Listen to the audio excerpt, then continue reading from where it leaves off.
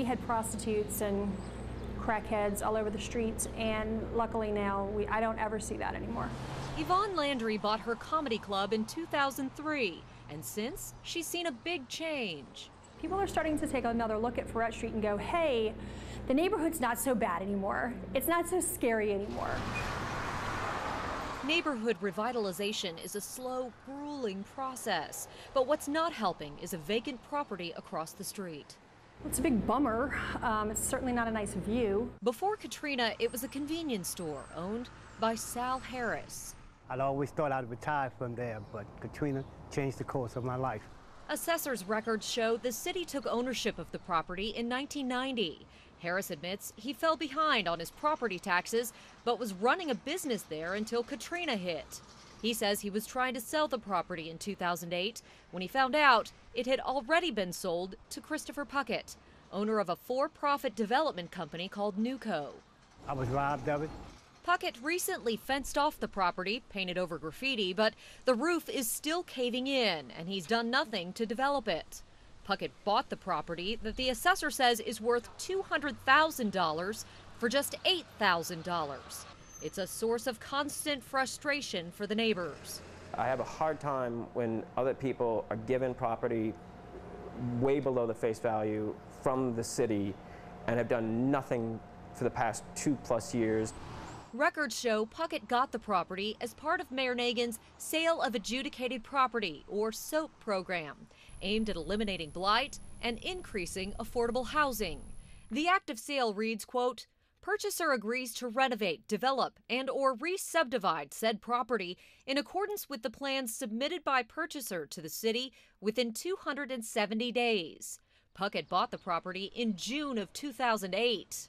Over the next year, city records show he bought 10 properties total, all well below market value. And all but one, 4613 Willow, are all vacant. Some are overgrown lots.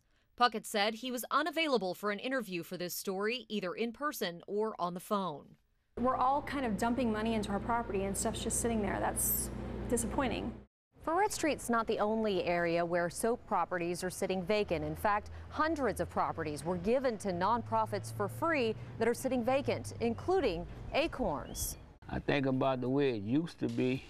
Arthur Smith moved back home in the 9th Ward in January of 2007. It's hard for me because I can't see, because of the grass. Butting up to his backyard is 2538 Winthrop. Something needs to be done about it. Should be torn down or rehab, but I think at this point it's past the rehab stage.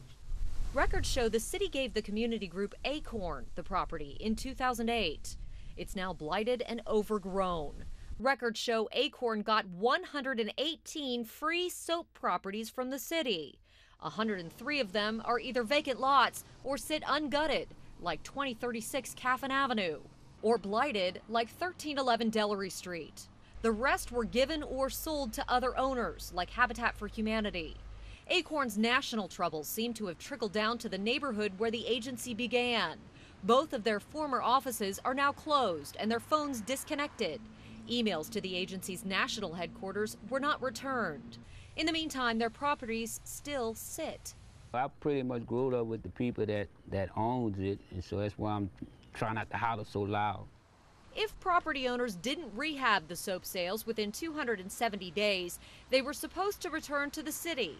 But our research shows more than 600 haven't, including the Brittany Park condo complex in New Orleans East, leaving people like Arthur Smith, 5 years after Katrina, wishing on a rainbow, that his neighborhood could feel like home again.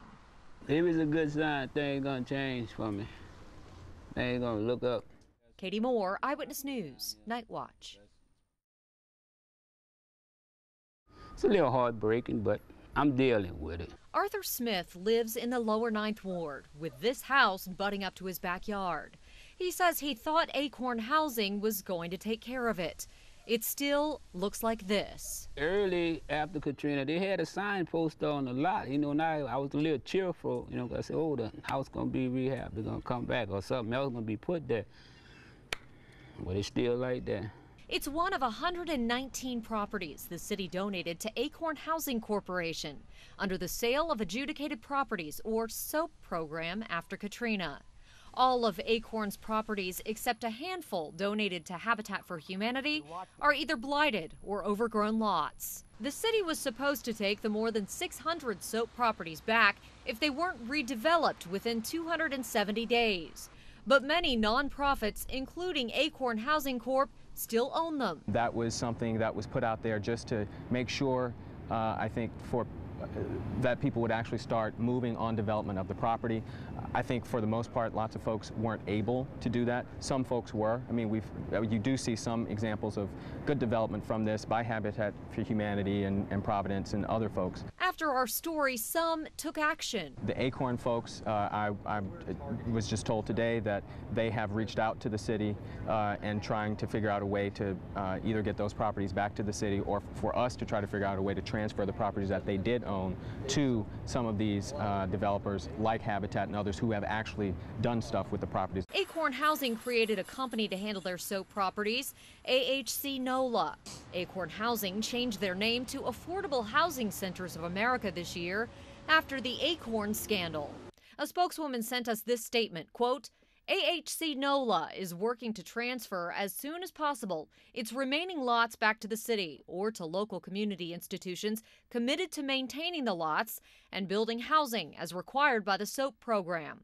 She went on to say, quote, AHC NOLA experienced long delays in clearing title and accessing public funds awarded by the Nagin administration.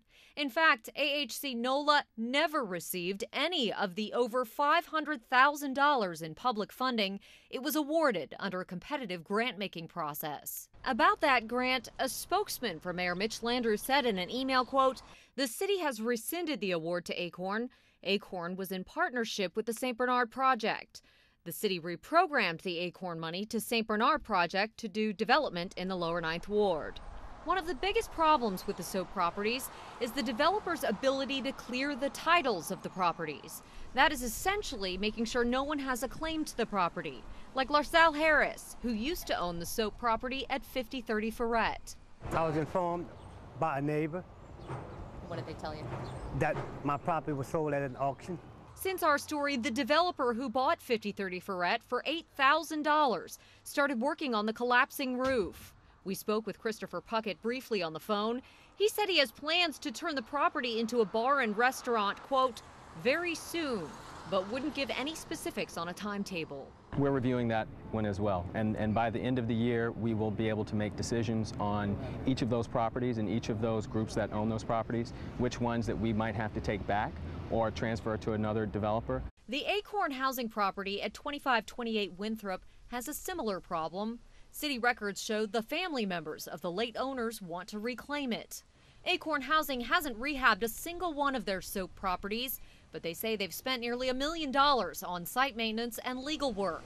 They're just a fraction of the hundreds of properties still sitting vacant or blighted. How does the city's new head of blight policy rate the SOAP program? In the time it's taken to do what they were supposed to do, I would give it somewhere a C-, D. Last week, the city demolished one major SOAP property we told you about, the Brittany Park condo complex. So what will happen with the rest of them? For those who we find sort of not to be in compliance and have not acted on developing the property, we're going to take a look at those properties, see if they have any plans and any financing together, sort of evaluate that. Katie Moore, Eyewitness News, Night Watch.